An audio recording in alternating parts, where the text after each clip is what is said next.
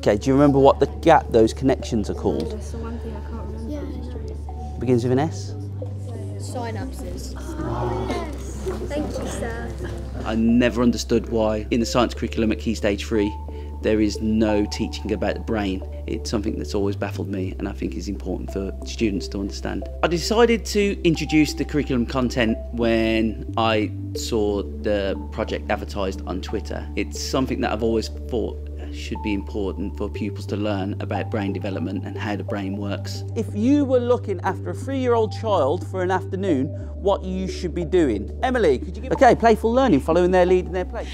In terms of them knowing the roles of a caregiver, I think for them realizing that when we're saying caregiver, it didn't just mean mom and dad. And I think for a lot of them, that's all they extended to care for. I think once they established what it meant to be a caregiver or what the role of a caregiver was, then they was like, oh, okay, that makes sense. I would say a caregiver is like a parent, a brother, a sister, someone in family or friends. They could help by like doing the playful learning, serve and return. Serve and return is kind of like playing tennis with the baby. Let's say the baby's interacting with something or like playing a game. Show interest in that activity. They should continue doing what they're doing so their brain can like discover new things and form new connections based on the experiences and like their environment. I've got a very fortunate and strong science department who are committed to our students. The head of science, Adam Roche, thought it would be very beneficial for our students to learn about the development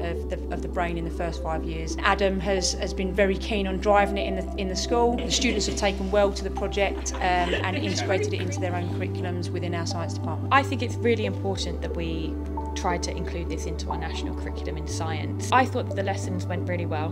The students were incredibly engaged in them. You can tell that they enjoy it because they get all excitable, asking lots of questions, giving lots of anecdotes, personal anecdotes about their siblings, cousins. Especially if you have siblings you might be left alone with or you're playing with, and you can really understand how you're helping them for the future. It's just like helping out the future generation, really.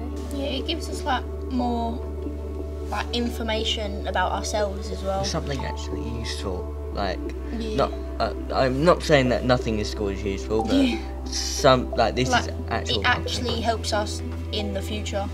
Like we can use this information to help others. We will eventually become parents one day, or we will end up having to like babysit someone's child, so it's good to learn what we need to do. It's so critical for education, those first 5 years, that as a secondary school teacher you don't have any control over. Ultimately, through this project, it will influence them as parents, and it will allow us, future generations to arrive at school age 5 at a better starting point.